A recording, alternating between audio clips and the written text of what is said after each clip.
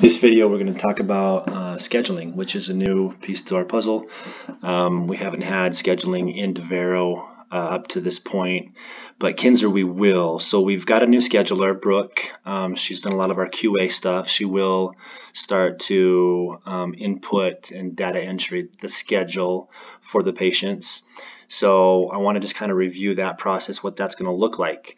When Chris builds a patient into Kinzer, she is going to assign all the initial evals. So nursing, she'll assign a start of care. PT, she'll assign a PT eval. If there's OT and speech ordered, she'll assign those evals as well. So all the initial evaluations will be scheduled. She's going to pick a date, typically the date of discharge from the hospital.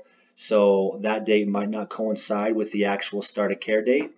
So, and that's totally fine because you can adjust that. All the clinicians have access to adjust the target date on forms that they're assigned to, okay?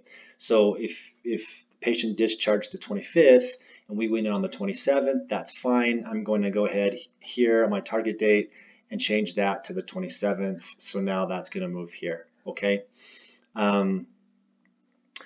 Once you fill out your frequencies on your start of care or your initial eval and you submit that, Brooke will go in and she'll see what those frequencies are. So be as precise as you can.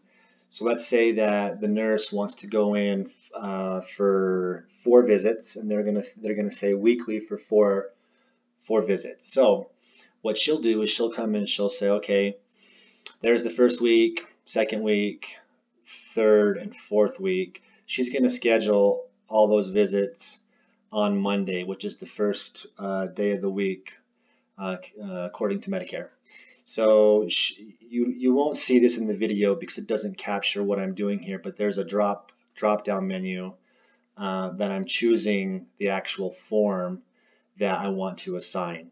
So she's going to assign the skilled nurse visit for those 2 days, and she'll update that. So now the nurse knows on their schedule for Betty Sue that she's got the 4 visits scheduled weekly, and that's a good reminder for her to know when to go in. Now let's say that she does not want to go in on the 5th and the 12th to Betty Sue. She won't go in until maybe this week. She wants to go in on the 7th, so she's going to change that date to the 7th. And then for the 12th, she wants to go in on the 16th. That's totally fine. This is the beauty about you guys having access to your schedule, is you can update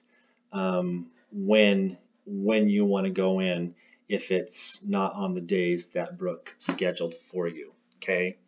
Most agencies don't allow their clinicians to have access, but I think it would be more of a mess trying to coordinate back and forth on, hey, change the date to this and change the date to that.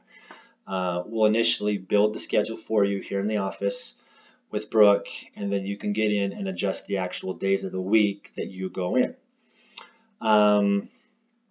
She will do this on all disciplines. So on the PT eval, she'll go in on the PT eval and gather your frequencies. So if it's one time the first week, and then 2 times the second week, and then 2 times the third week, 1 time the 4th, 1 time the 5th, then that's what she's going to build. And then let's say you want to discharge, maybe the 5th week is when you're going to discharge. So on that 5th week, instead of doing a PT visit, she'll do a PT discharge. She'll assign that to you. So now the PT schedule is built, okay? And again, PT has access to go in and change the dates to however they want it to look during that week, okay?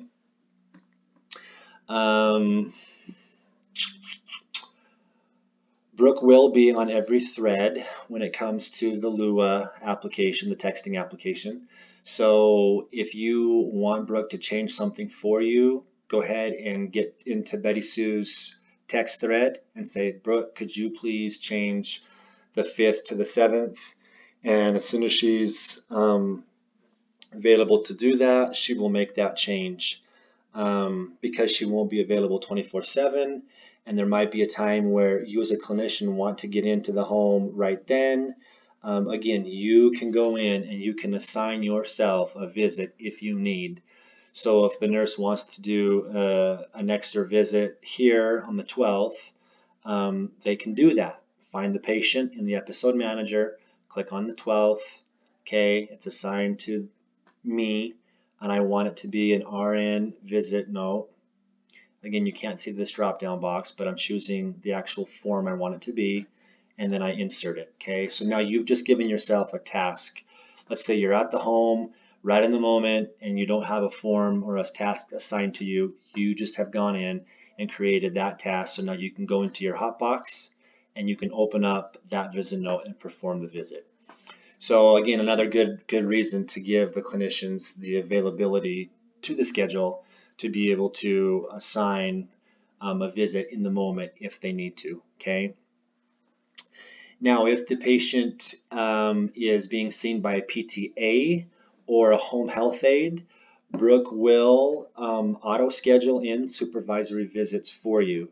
So if they're on past 2 weeks, so she'll get in and she'll say, okay, this week we're going to schedule a supervisory visit on the 9th to the nurse. So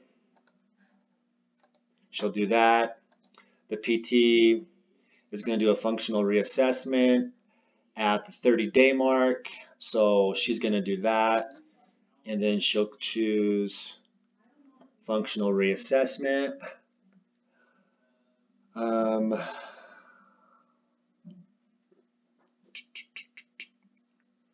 If I can find the form here, I'm looking for that. Okay, so now again in your Hotbox, it will pop up that you have a functional reassessment due for that week. So now you know that one of those visits that you've got assigned for that week has to be a reevaluation supervisory visit for your PTA.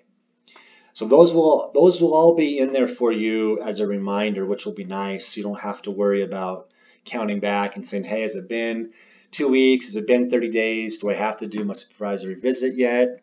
It'll all be assigned to you as we build the schedule from day one. Let's see. Scheduling, remember everything's color coded so you can, for quick access, look to see what's scheduled, what's complete. You'll also see your missed visits. They'll be in this, I'm not sure what type of urine colored yellow.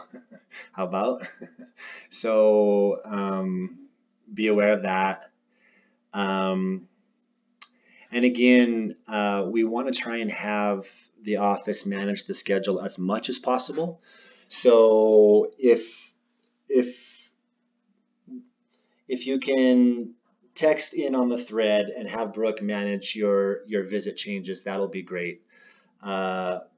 Otherwise, you can go ahead and help manage those as well. Let's say the patient discharges early. Let's say they discharge on the 7th because they went in for a post-op visit. The doc said, hey, you're good to go, start OT or outpatient therapy, excuse me. So now we want them off of service. So that's okay. Instead of that being a P or a RN visit, I'm going to make the 9th a discharge. So I'll find my discharge and insert that. Okay. And I'll take my visit off there.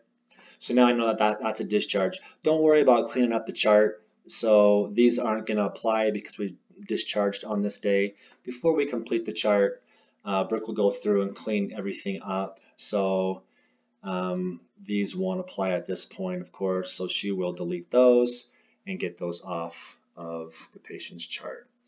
And they'll pop up in red anyway once the patient has been discharged, so we'll know what to discharge or delete out of the patient's chart as well. What else on scheduling? I think for the most part, that's going to be the gist of the schedule. If you have any questions or concerns with scheduling, again, use the patient thread to ask those. Brooke and I will be attached to every thread, so either her or I can respond to your scheduling questions. We can actually add things in for you, switch days for you. So if you want to add days, you can create an order. Those will just populate underneath your order tab. One thing to be aware of is that we're finding a lot of the nurse and the PT's frequency time frame is varying a lot, which is totally fine. The problem is that the nurse will schedule maybe 3 weeks of visits, and then the PT is scheduling 6 weeks of visits. So now the nurse has to go back in and get an order for that DC visit once the therapist is done. So I would suggest that what you do, nurses, is that you schedule what you think the patient will need. If you don't want to match the therapist, that's totally fine. If you feel that 6 weeks with weekly visits is too much for nursing, or the patient reaches their goals within 3 weeks, great. Or schedule 3 weeks for your nursing and then schedule a discharge visit. Then that discharge visit, what Brooke will do is she'll look at the therapies and see if they've done 6 weeks of visits. Then what she'll do is she'll schedule your discharge visit on that 6th week. Okay, so don't be afraid to schedule or order your visits, and then order a separate DC visit, because we can move that DC visit wherever we want if you haven't given it a time frame.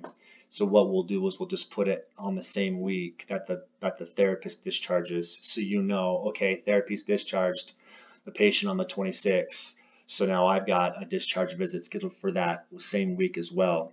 Therapist, for you, Brooke will just take, if you've got, 1 week 1, 2 week 3, 1 week 1, we're going to assume that last 1 week 1 is your discharge visit. So that last 1 week 1, we will put that in as a discharge visit instead of a PT visit, okay? So that's how that's going to look. Again, any questions, feel free to reach out to Brooke or I about this, and we'll work together through it. All right, guys, thank you.